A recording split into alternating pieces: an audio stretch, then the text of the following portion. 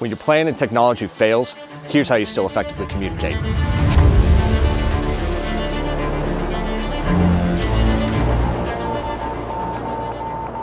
So signaling is pretty important.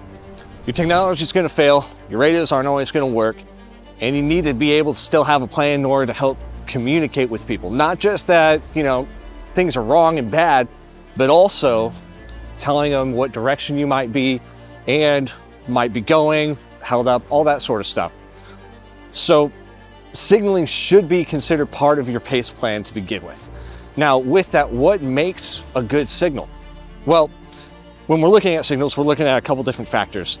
One is the size, go big and go home. The second is going to be the shape, making sure that it contrasts with the environment that you're in so that it gives you a good feedback and it stands out. Next is going to be shine. You want something that's going to draw attention. People like shiny things. It draws their eye and they stay attracted to it. And then the next is going to be sound. The louder, the better, whether that's visually or actually audible. If you can get somebody's attention with a signal mirror in order to get you back home, by all means do it. If not, do something that is as loud as possible in order to draw attention to your location so that they can come pick you up faster. Before you go out, you should have already told somebody who's not going with you where it is you're going. That little bit will save you so much time, headache, and hassle, not just for you, but if something were to go on and say you don't follow your primary plan, somebody can now find you. And it reduces the amount of time for them to find you. So, first, tell somebody. Second, if you do need to get a hold of somebody's attention and your other forms of communication aren't working, you got two primary ways of actually signaling for somebody, and those are going to be either manufactured or improvised method. Now, a really common one that lots of people think about is a signaling fire. That's not it. This is a signaling fire. So when you're starting off to prepare your signal fire beforehand, or your smoke signal, smoke generator, I don't care what you want to call it, all does the same thing. You need to make sure that you have enough dry wood in order to get it going. It takes a lot of work, takes a lot of energy, but you also need to stack it appropriately. Create a platform, keep it elevated off of the ground, and then you start building every single step of your preps for a fire between your tinder, your kindling, and your fuel, and you stack it on top of each other appropriately. So all you have to do is reach in and light where your tinder is, and everything else should just take off from there. The only addition that you're doing to it, as opposed to just a strict fire, is you're adding a lot of green vegetation up top. This is going to do two things for us in an environment like this. One, all that green vegetation is actually going to catch the heat and keep it in there longer, and it will actually burn a hotter fire. Second thing that's going to do is all that heat from the fire is actually going to evaporate all the moisture out of the green vegetation and create a ginormous smoke plume that's going to be white and visible for miles around. So signal mirrors are one of the major effective manufactured ways in order to get somebody's attention. As long as you have sunlight, or technically you can even still use the moon if you have high luminant evening, you can utilize that light in order to bounce it back at whatever it is you want to hit. And with some of the modern manufactured signal mirrors, you can actually aim it just like you would a red dot on a rifle. So if you know how to do that and read instructions that are printed on the back for all my Army and Marine friends, it's pretty dummy proof. All you have to do is be able to read and apply it. The mirror's built with this little mesh thing on the inside. What you do is you collect the sunlight on the back of your hand and then find that sunlight through the mesh on the viewing window. And then once you have full power sun with it, you can use your hand to kind of guide you into the place and then take your hand out of the way.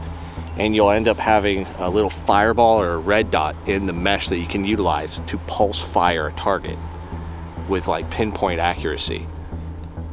That's so you can literally hit small minuscule targets like you would a rifle with this little mirror. All right, let me try this. So you don't have full power sun, so it's going to be harder to do. But if you get that light right on your hand first, yeah, and then bring it up towards the target like a slingshot.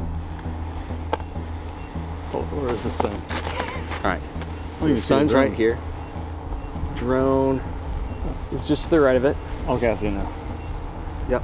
So lights down on your farm. Right, so you're about to get full sun. So bring the mirror to reflect on the back of your hand. Oh, okay, I see what you're saying. It's Bring it down up, on your forearm. up, there. Now guide it with the corners. You see the fireball on the side of the mesh? Oh yeah, Angle the I mirror. lost it. All right. Pretty good sign. Yep. Hit it. You got it?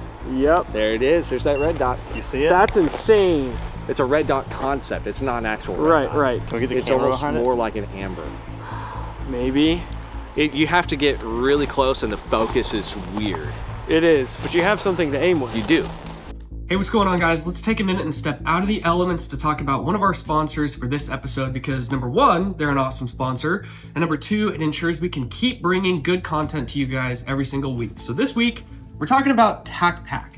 If you guys happen to have a little bit of extra cash flow and you enjoy tinkering with cool gear, maybe some products that haven't hit the market yet or some other stuff that you didn't know you could get on sale or at a really good price point, you should check out TacPack. Here's how it works. You spend a couple of bucks, more like $140. At different price points, you can choose how much money you actually want to invest, but they will send you product that is far greater than the amount of money that you're actually investing in. So for example, with this TacPack box, you'd be getting a Reptilla grip. I've used these, they're fantastic. Look forward to putting these on one of our DC guns. You also get a cross machine and tool handguard. These are actually really nice handguards. If you guys haven't played with cross machine and tool, they make really quality stuff. Go check them out, but that's a stellar handguard, especially just to receive in a box, and you're only spending 140 bucks. A nice full tang SOG knife, that's pretty stellar. A Battle Arms titanium nitride bolt carrier group. Nice to have some extra parts on hand, even if you're not building a complete gun. Good to have something like an extra bolt. Cool t-shirt.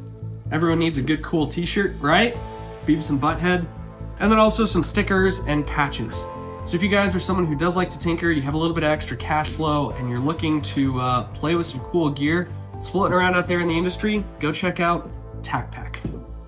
So another popular one that people are gravitating now to is the VS17 panel. Again, it's like a military issued one. You can find them on eBay or anywhere else. It's just a simple contrasting piece of material that gives you that coloration in order to really stand out literally in any environment. Now, the problem is with some of these, if it's directly on the ground, up at altitudes, you're not going to be able to see it very well. So what you need to do when you're setting them up is instead of having it just sitting on the ground, you guys need to grab corners and find a way of securing it so this panel ends up elevated off the ground and actually casts its own shadow. That shadow being linear and straight angles is actually going to draw more attention than the color itself. The color is actually going to allow them, once they're focusing on something that is standing out and not matching with the environment, now they can focus in and start seeing the difference in coloration in order to actually see it better. So one of the other things you can do with the VS17 panel is actually utilizing it in order to show direction. So if you see on the corners and the edges, they have these snap buttons, and they're designed so that you can attach multiple panels together in order to create very long chains in order to allow a linear direction to be displayed. So you can create a large arrow as displayed for a ground to air signal out of these, or if you wanted, you can even attach the 550 cord and drag it across the ground, and then they can follow the line that it's creating with the movement and contrast to the environment in order to figure out what direction they should be looking to find you. So one of the improvised ones that you could also do in a wooden environment is going to be a flagpole. You're literally surrounded by a bunch of trees. Just take one down, attach a piece of material in order to provide contrast and movement, and you got yourself a flagpole. All right, so for the flagpole, we need something that's going to be obviously like a flagpole. Really tall, really long, and really sturdy. So this green lodgepole pine is actually going to be perfect for us. Have at it, Drew. Have fun. What we're going to do is we're going to attach a Mylar blanket for shine and movement over at the tip. And then at the base of the pole, we're going to lash it against a fixed structure like a tree already, just a little bit up, say like 4 or 5 feet, so that we can use it as a counter lever and lift it up and then lash the bottom up so it holds it at an angle. So it just sits out there out in the open with a nice draping reflective surface in order to catch some sunlight. So something to think about if you're going to try to use a Mylar blanket as a signaling device is, one, your environment. You need the signal to contrast with what's around you. So if you're in a snowy environment surrounded by trees, having a reflective surface on one side and a green surface on the other might not be the best option. It's designed to blend into those environments in order to keep you warm, not necessarily stand out. Whereas having like a bright pink or bright orange is going to be way more reflective. So you don't always get to choose when you want to be able to signal. The choice is made for you. And sometimes nighttime is the right time, and the daytime signals will not work. You can make all the smoke that you want, it won't be seen. So you have to go with a little bit of a different route. You need to build as much contrast to the dark, and the best way to do that is with light. Another option is to create as much light as possible. Now there's a lot of devices out there nowadays for signaling aircraft and everything else like that. You see all the Hellstars and all the different stuff. The most primitive way of keeping something that's going to work 100% of the time is to have a good packaged and sealed glow stick. All you have to do is find something, crack it open, shake it up, and you'll get a nice glow effect throughout the entire process. Then you can take 550 cord, attach it onto it, and then if I want to signal somebody in a horizontal plane, I can do a wagon wheel. Yep, slip down my hand there.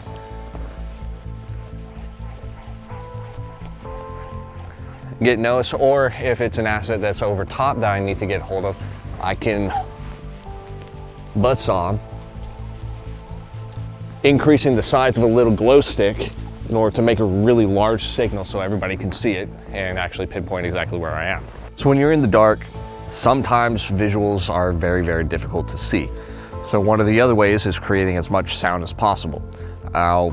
Lung capacity differs from each individual person, but eventually your throat's also going to give out if you're just trying to yell and scream, which is why most of the time it's recommended to bring a whistle of some sort with you on any type of expedition or outing. Now, a lot of backpacks actually come with these little clips that have a whistle attached to them, so that if something were to happen, you can slide it off and then just start blowing to your heart's content, or until somebody finds you and takes the whistle out of your mouth, and then you go home. So there's a lot of other ways of doing it. You can get sports whistles, you can improvise a whistle from the environment around you, lots of different options. The key is to make as much noise as possible so somebody comes and tries to make it stop. So remember guys, it's important to understand the principles behind things. Your electronics are going to die, your modern tech is going to fail at some point or later. So it's always good to have a backup plan, and being able to go back to the primitive basics is always something that we can fall back onto. He looks so good. I don't even know what to say. No, seriously though, it's been awesome having Mitch here. I hope you guys learned a lot. I know we did as well. This whole Agonic team, you can find them at liveagonic.com, but we've got Eric and Zach here who helped us out with this production, and thanks guys. Hope you enjoyed it. Also, if you guys do want to support us, you can hop on Patreon. You get access to our videos ahead of time. We also have some pretty cool merch, from beanies to hats to hoodies, coffee cups, lots of sort of stuff. That way you can show all of your friends that you watch YouTube or something, I don't know. But it does support us. So thank you for watching, and we'll see you all next time. SERE, Jesus!